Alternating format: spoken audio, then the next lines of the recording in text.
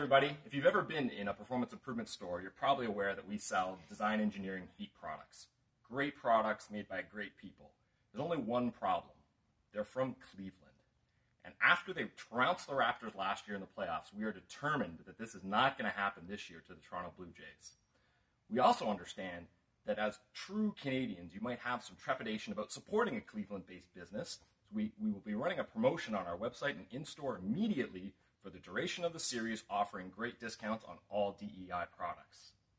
But at the same time, we've challenged DEI to a little wager, just to keep it friendly. Loser will wear the winning team jersey and post pictures on their social media. Additionally, we'll help to educate each other about the true benefits of our home cities and countries.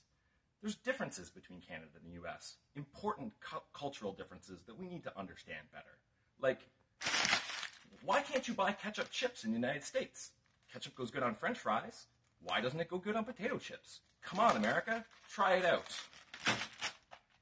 Smarties, possibly the best candy on the planet. They're like M&Ms, only better. Maple syrup. If you've ever picked up a brand of store brand syrup and looked at the ingredients on it, you'd be shocked to see what's in it. There are no ingredients on this bottle because all that's in it is maple syrup. Sweet, tasty, delightful. And the most important thing that Canada has figured out is beer. Good beer. Really good beer.